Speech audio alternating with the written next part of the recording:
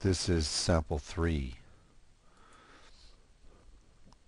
Okay, and if you scroll down here to the third paragraph, this is the paragraph I want to concentrate on.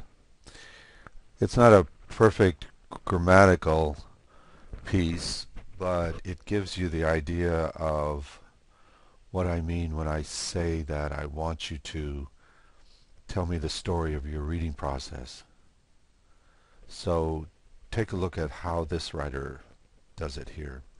Reading Hofstadter's essay, this should be analogy as a core of cognition, proved to be a challenging and rewarding experience. What many people, many students do is they don't introduce the essay here at the beginning and make a transition between talking about your own strategies of reading to his essay, and that's what you need to do. So it proved to be challenging and rewarding experience. It afforded me the opportunity to look into and analyze how I read.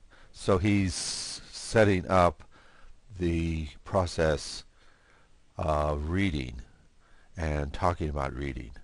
The first line itself sets the reader up for a fairy tale like piece. This confused me slightly. So he's talking about his experience with it. And this is what I want. This confused me slightly from reading his deep, almost philosophical title, Analogy as a Core of Cognition, to Once Upon a Time. The lead-in from the introduction throws any sort of traditional critical essay sort of form out of the window. So he's telling us what he's starting to understand about Hofstadter. Presented with the two riddles, I wasn't sure exactly what I was reading. Again, a reflection on the reading.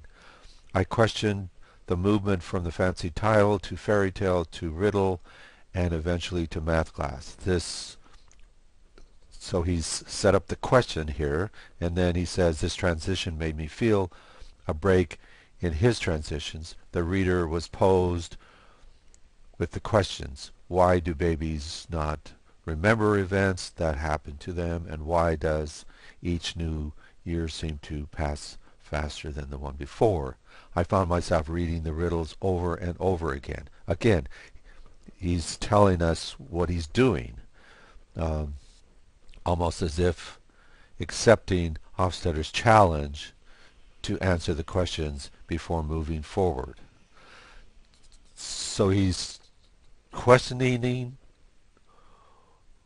his reading process. He's telling us what Hofstadter is doing, and then he's coming to a conclusion here as sort of a rite of passage onward.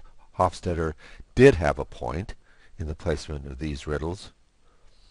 I did keep reading on, didn't I? He provided me with a lesson in varying my writing style to hold on to the reader's attention. So he's moving from talking about Hofstadter and his reading to what he learned from it as applied to his writing. Okay?